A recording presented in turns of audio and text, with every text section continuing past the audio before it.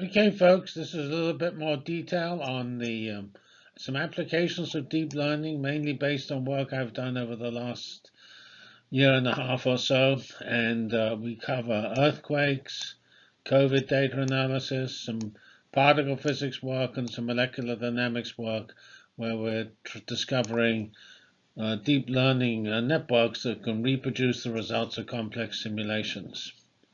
And this is just an overview. It is not teaching you how to do these. It's just meant to motivate you by seeing the types of things you have to do. And you will learn how actually different types of problems have different types of networks and things like that. Hello, folks. This is Jeffrey Fox. And we have the first real slide of this section, Technology of Deep Learning. And it just try to put things in a bit of context. In a previous lesson, we looked at Google Colab, IPython notebooks, and Jupyter notebooks. They're the sort of user interface. Then we actually used TensorFlow, Keras, and we used the MNIST dataset. So TensorFlow and PyTorch are the two currently most important deep learning systems. Keras is a user interface which used to cover everything, PyTorch, TensorFlow, and MXNet. Now it just covers TensorFlow. And MNIST is the NIST handwriting data set. And then when we take a problem, we now need to go to Keras, TensorFlow, or PyTorch. Keras has got the same effectively as an interface to the components of TensorFlow, but they're all effectively Python interfaces. And you just choose what you want to put together. And there's lots of flexibility. And whenever I ask, what's allowed? It ends up that everything's allowed. Okay, let's look here at what the basic earthquake problem is and how we might use deep learning.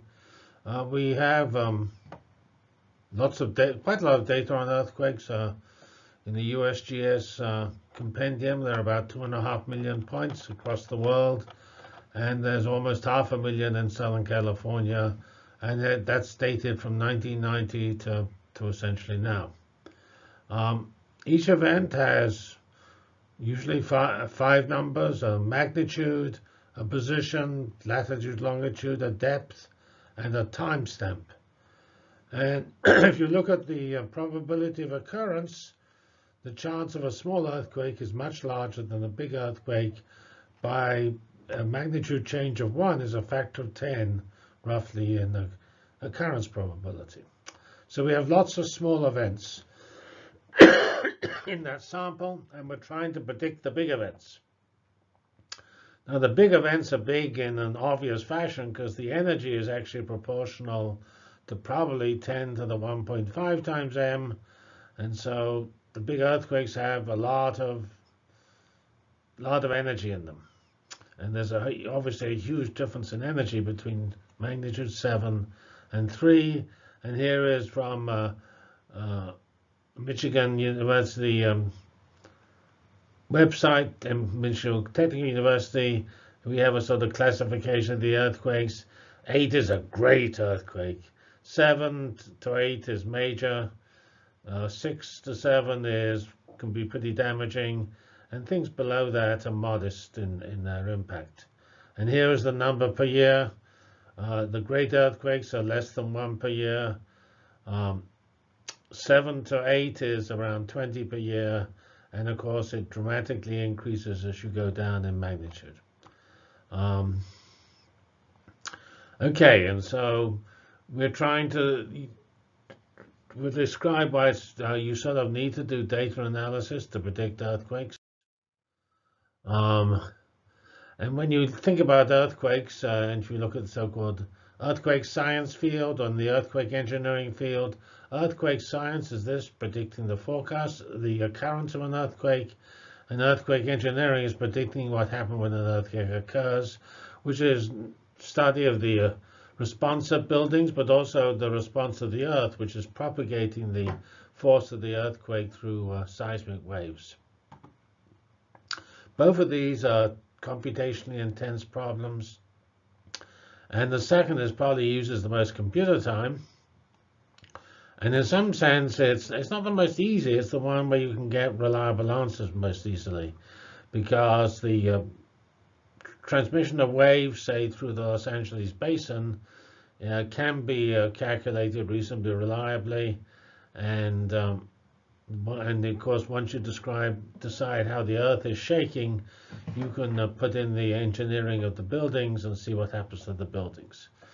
Forecasting the occurrence of the earthquake is pretty difficult, because earthquakes are due to faults slipping on each other, and they're pretty deep, these faults, and you do not have detailed information on the boundary between these faults. You just know that they're squeezed up against each other. And if you have two things squeezed up against each other, every now and then they slip. And that slipping is what in physics you call a phase transition. It's not a deterministic thing. It doesn't slip a little bit every now and then. It either slips nothing or a lot. And a lot, of course, if it's very a lot, is your great earthquake. And we have little data on what the earthquake plates are like when they rub against each other. And we don't know much, therefore, about the friction laws between them. And we certainly don't know the detail to decide exactly where it will slip. So that means that if we think about this as a problem, there are a lot of hidden variables, because we don't have enough data to compute it as an ab initio simulation. And of course, that makes deep learning sound attractive, because it is full of hidden neurons. And the idea is, well, whatever the data is, it's the same data that produces all earthquakes. So if you have a whole bunch of earthquakes, then you train a network on the earthquakes that happen, and somehow it is learned implicitly about the data, which is the friction laws between the faults, and therefore can be used to predict new earthquakes if you have enough data. So this is sort of interesting. I think this application really highlights the word hidden variable, because it truly is hidden. We do not know what the faults are doing. So we can observe the data about the earthquake, namely the shocks, the water gurgling out when there's about to be an earthquake, or the goats doing whatever goats do. But we don't actually have the physics needed to put in the boundary conditions for a real simulation. So we're trying to map the observed data into a future forecast for earthquakes. And so this is what one of my friends, John Rundle at UC Davis, calls pattern informatics. And it underlies a lot of deep learning. You want to learn patterns and their consequences, and then when you come to a new scenario, you just feed in that pattern. Okay, here we are. So the earthquake data is recorded as time-stamped events, and we divide it it's from 1990 to effectively now, by middle of 2019. So we take all but the first 4 years, 2017 and 2018, and then we just bin them in time to see what we could do. And then we used, on the next slide, there's some predictions which correspond to earthquake activity in Southern California, where I said we had a total of almost 500,000 data points. And the way we think about this problem is we actually make it into a classic deep learning problem, a bunch of images. For any year, we cover Southern California with an image. That image is a bunch of pixels, each of which is about 11 kilometers on the side. And we just count the earthquake activity. And so the signal in that pixel is the total earthquake activity, total magnitude, or actually we use something called log energy, or fourth root of energy. We can't use energy because energy varies so much that it completely gets wiped out by the activation layer, because activation layers can't cope with these huge factors which have well over 1 million in the magnitude corresponding to different earthquakes.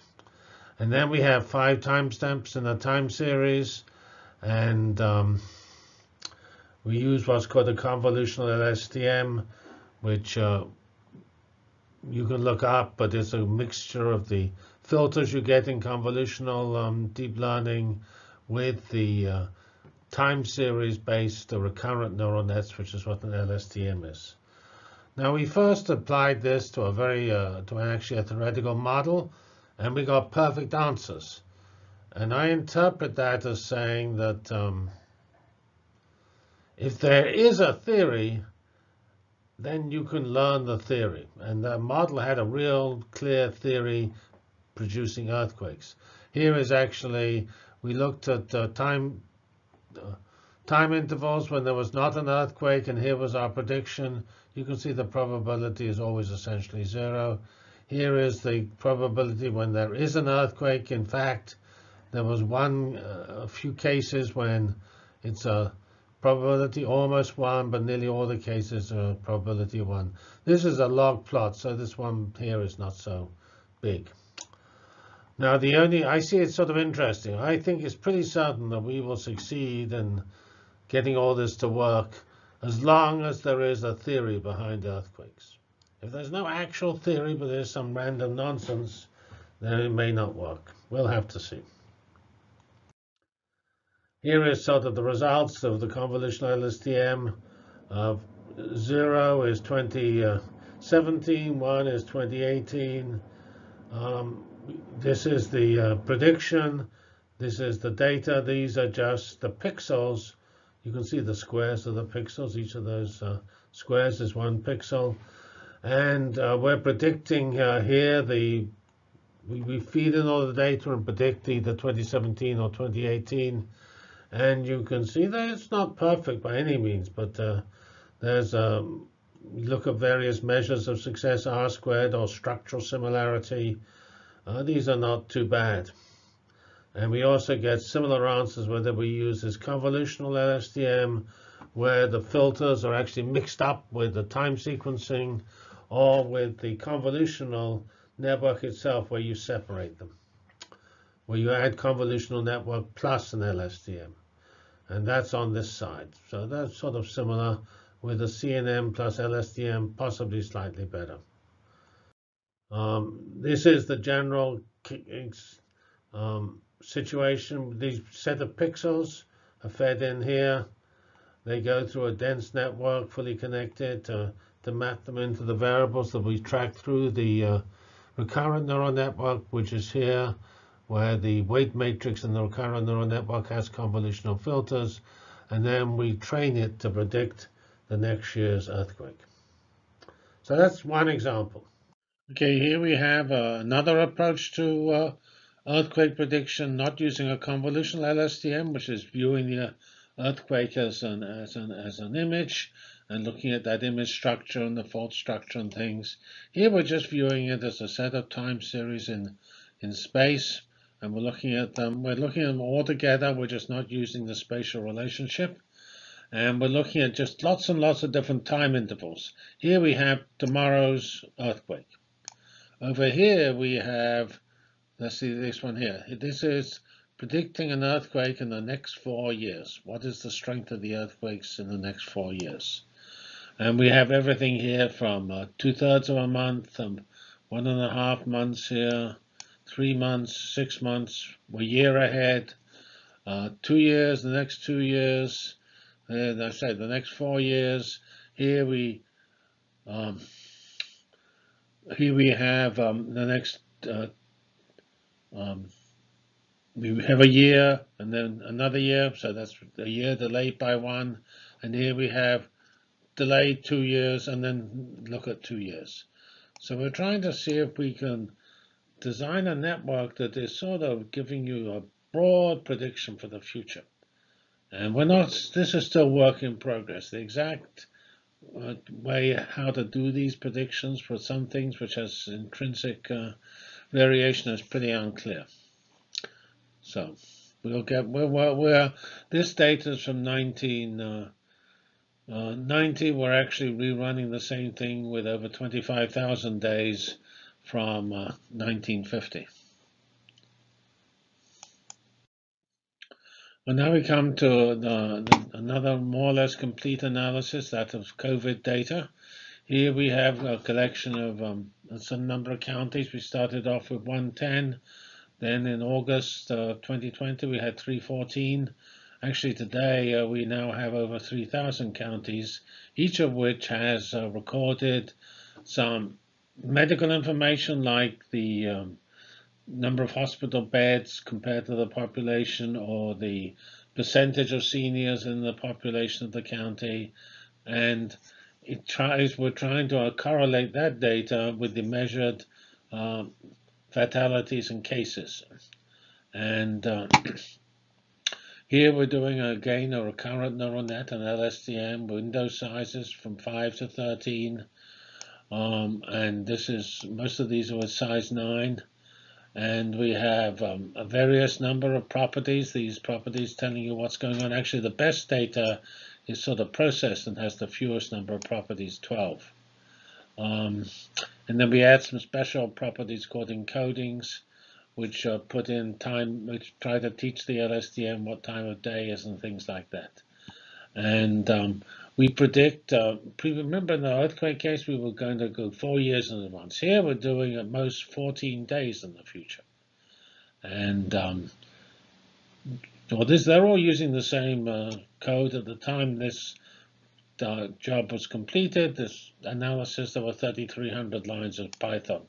Now there'll be another 1,000 or so.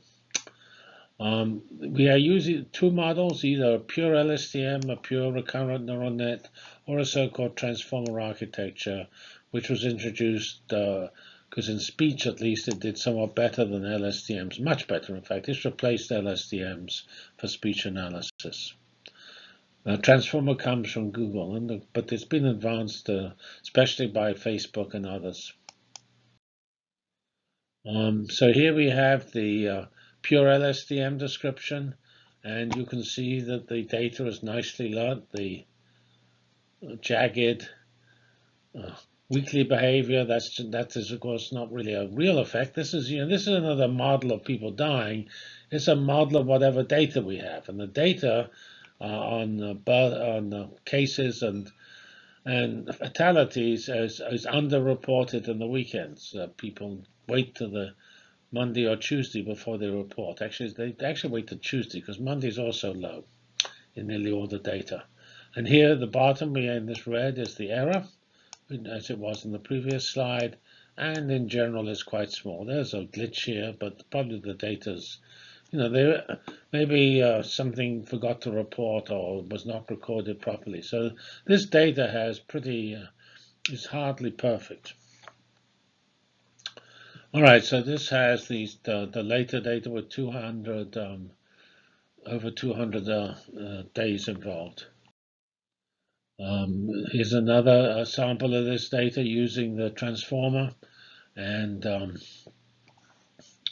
you can see that this transformer actually automatically gives its own prediction of the error, which is shown here when there are actually 1, 2, 3, 4, 7 different curves here. It's got a somewhat smaller error, and the fatalities have larger errors than the actual cases themselves. These are actually the data over all the counties just summed up, and the normalization should be looked at with askance, because this is artificially normalized, because we take the data and renormalize it so it all lies between 0 and 1 right at the beginning. And we can, of course, some of the data we unpack and make it real cases. This one here, we have not. It's also actually fitting not the number of cases and deaths, it's fitting the square root of the number of cases and deaths.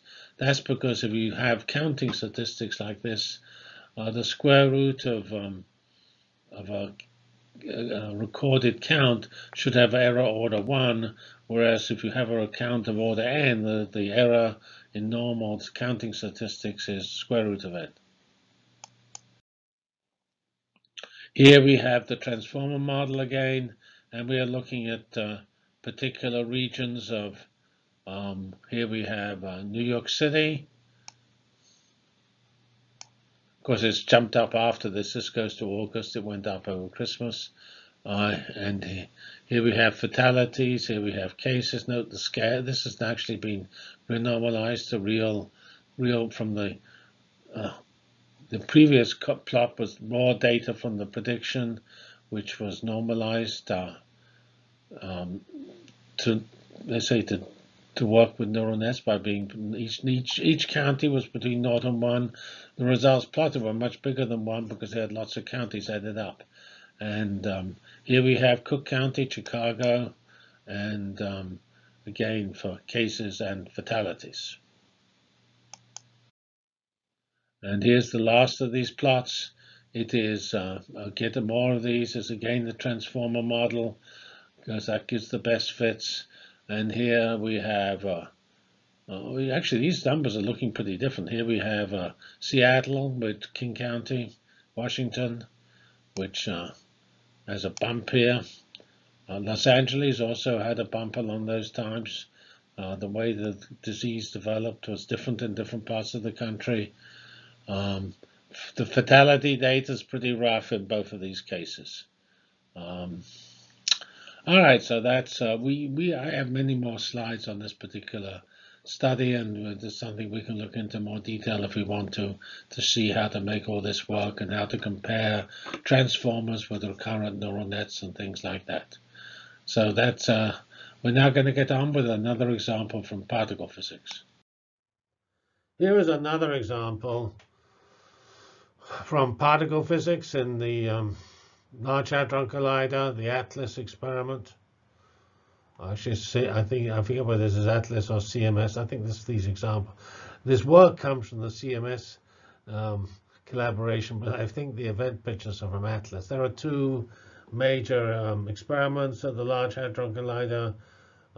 They're actually very different, but to an outsider they look the same because they try to do everything. These are, when you design these interesting experiments, you really wanted to do a great job because you weren't certain what you were looking for. So you detect charged particles, neutral particles, and so on. Because the particles of interest, Higgs bosons, W bosons, they decay into in interesting fashions. They either decay into jets. This is a jet. It's a huge amount of particles close to each other heading in a single direction. And here is two jets, because we had two quarks produced. Here we had one quark or one gluon produced.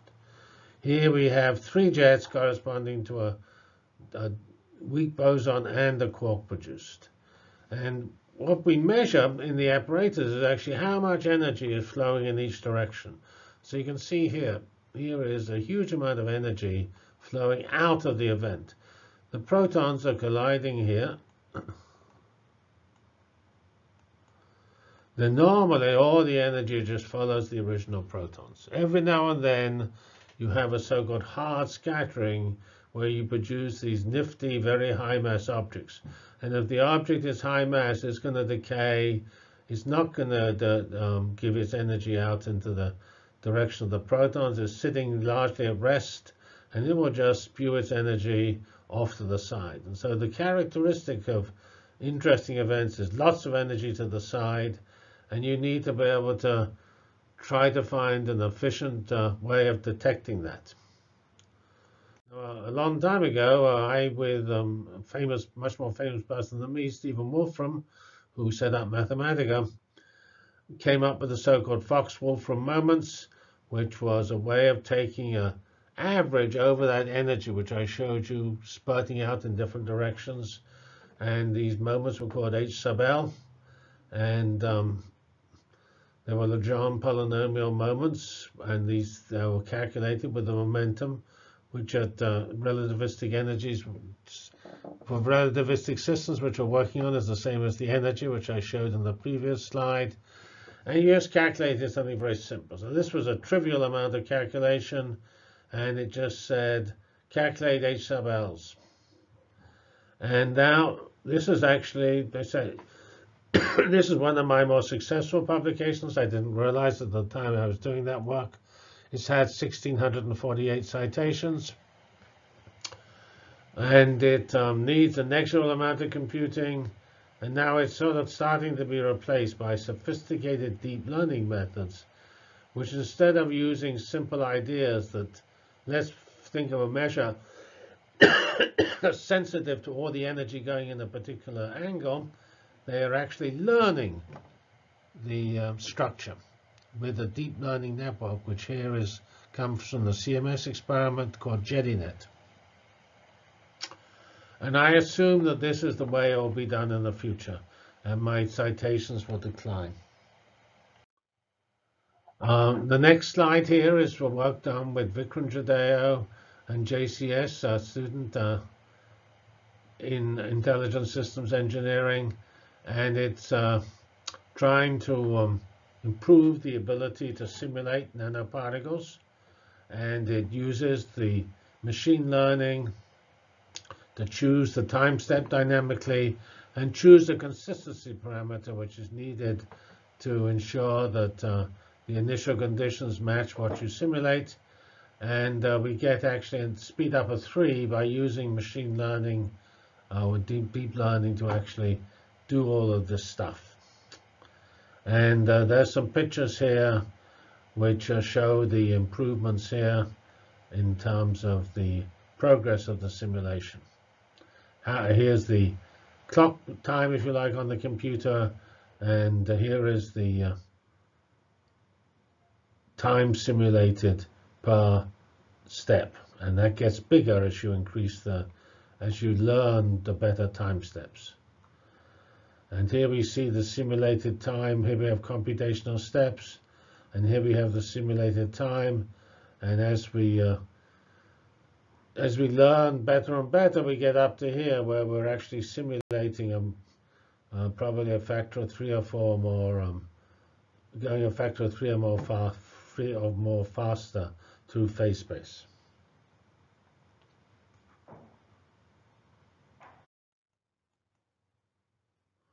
Okay, here we have the next few slides, which we start with some work at Indiana University with JCS and Vikram again. Is an important class of the use of deep learning to actually run simulations. So you have a computer code that calculates something. Here we're calculating structure of nanoparticle systems, where the ions are and what their density is and things like that. And they're confined in some fashion. So you know how to use the classic molecular dynamics equations involving the forces between the particles and Newton's laws for the particles.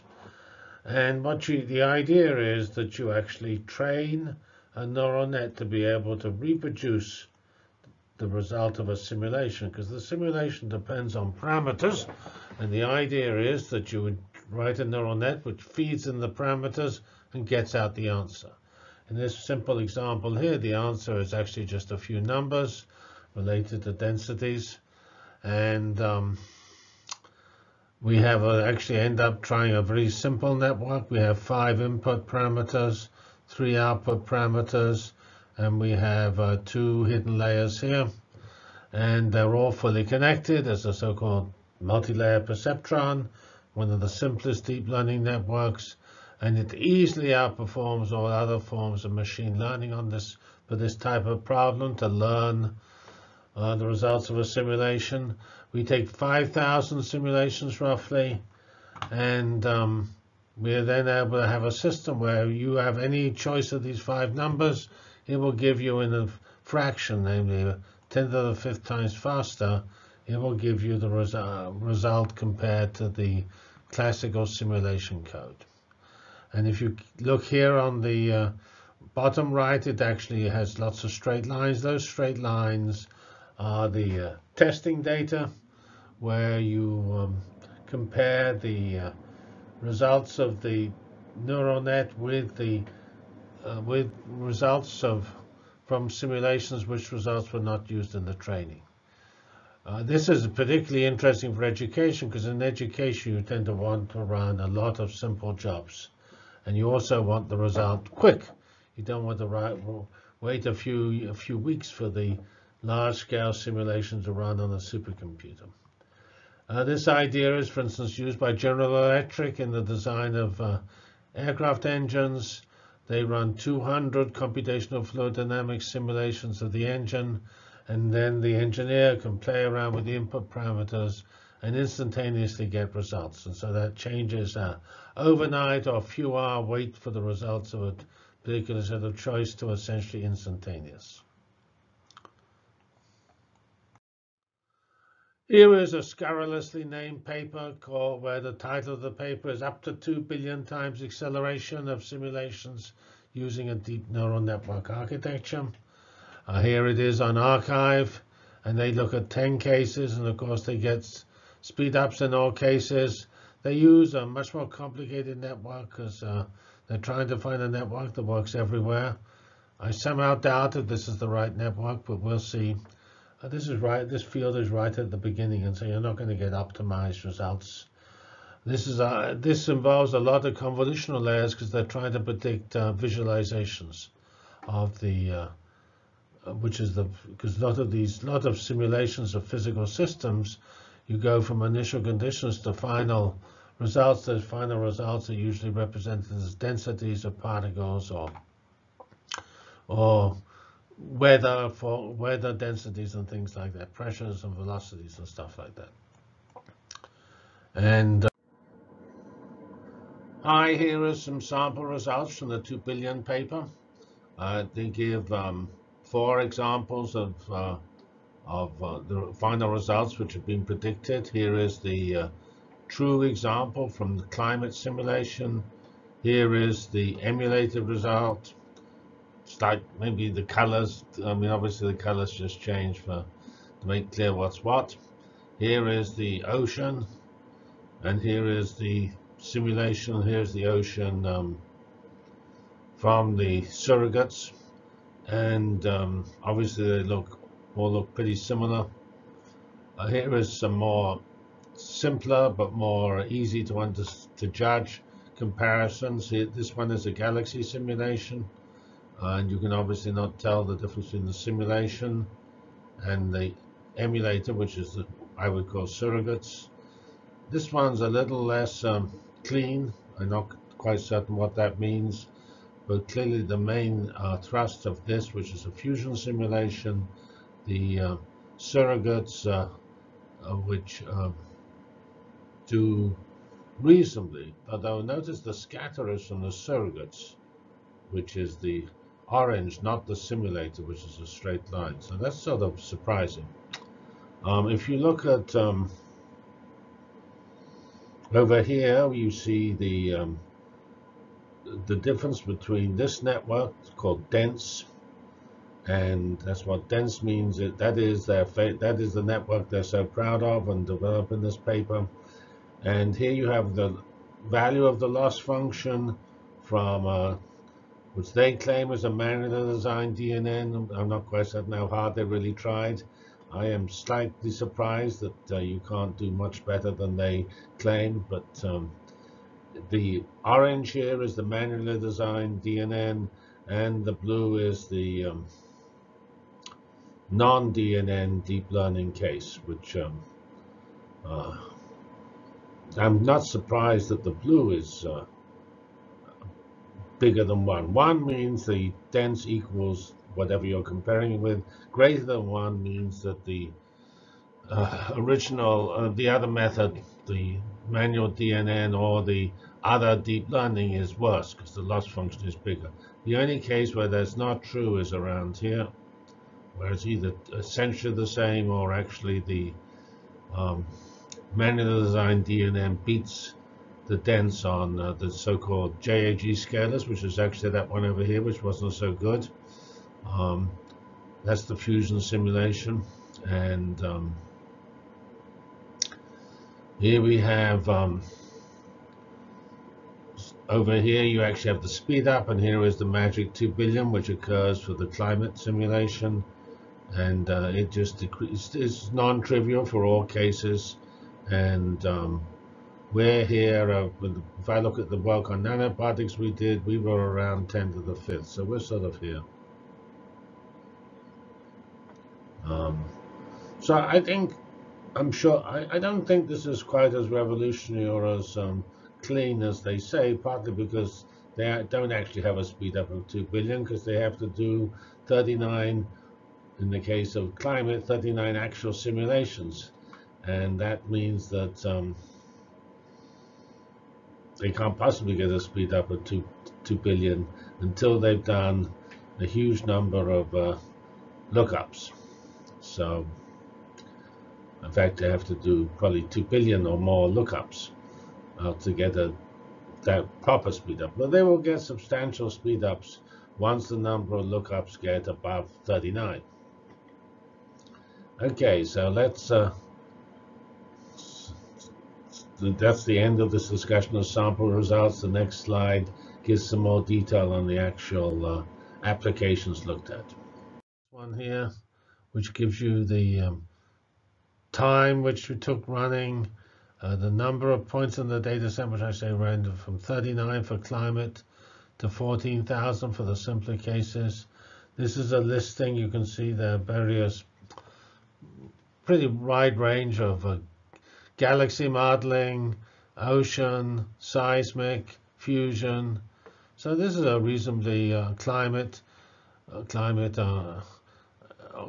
with aerosol and the model, ocean model simulations, and they all work pretty well. So I would say this is bound to get a lot more attention. Here is the last two slides show a different way of looking at simulations with recurrent neural nets. There you are mapping an input to an output, one time slice to the last time slice. Here we're looking at the sequence of the molecular dynamics equations. They're typically integrated using Newton's laws that the acceleration equals the force. And you just iterate that equation called the so-called Villette method, which just tells you the difference approximation you use to solve this problem.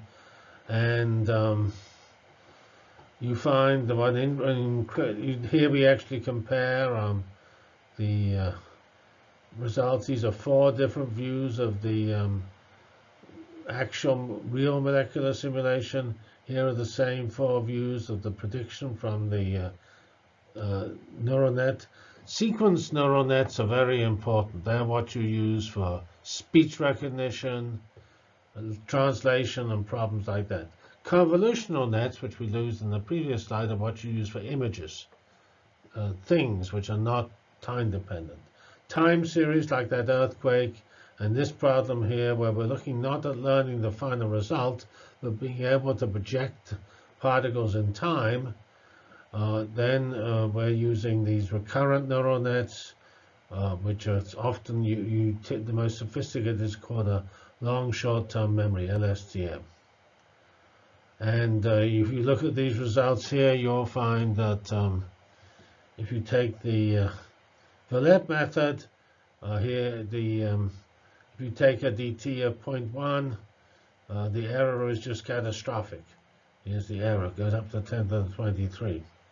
Even if you do 0.01, it's not very good. And here we have the errors for the neural net approach, and it's very much better.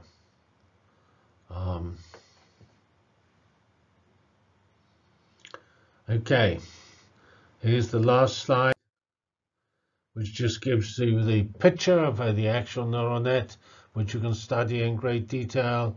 You'll see there are 2 layers of LSTMs. That's quite common to have double layers or multiple layers of either recurrent neural nets or convolutional neural nets. You have various fully connected networks to map internal variables to output variables, or input variables to internal variables. And in this particular case, for the problems we looked at, we got up to about 100,000 or more trainable parameters. And these things here are the cells, and they're very sophisticated. You really have to spend a long time trying to understand what they want. Perhaps the most interesting thing is to look at what you have. Here is the input, here is the output, and here is something very important called the history. The history is what is passed from one time set to the next, and it's how you learn a sequence. In another approach, which is also used for so-called sequence-to-sequence mapping with deep learning, this is called attention. And that's used in the so-called transformer or reformer models, which actually many think are actually better than recurrent nets for this type of problem. So this shows that what we had to do, where the JCS who did this had to decide on the number of layers, which were 2 for LSTMs. He had to decide on the time step, which was 5 of the time series, and he had to actually decide on the number of replications in this direction. LSTMs feed the same answer to lots of different inputs and tries to actually get some advantage statistics because they're initialized differently, but otherwise they're the same. And so you can train therefore an average over the results of multiple weight choices. Pretty sophisticated, and I think we're still not being done in an optimal fashion. So this is the end of the part of the course which gives you some examples. We did both recurrent and convolutional, and both of those are very important. Probably the most spectacular answers have come from, well, both are very important because speech recognition is a spectacular advance from deep learning, and of course image processing is hugely impacted by the powerful deep learning algorithms, and those together tell you about recurrent for sequence mapping and convolutional for image. But in the case of the surrogates, which we're effectively using convolutional methods when we're trying to predict images, or when we're trying to look at the structure of earthquakes, which are images effectively, with local. The reason why the convolutional networks are good, they enhance local structure. When things nearby are expected to be related, then you want to use a convolutional network.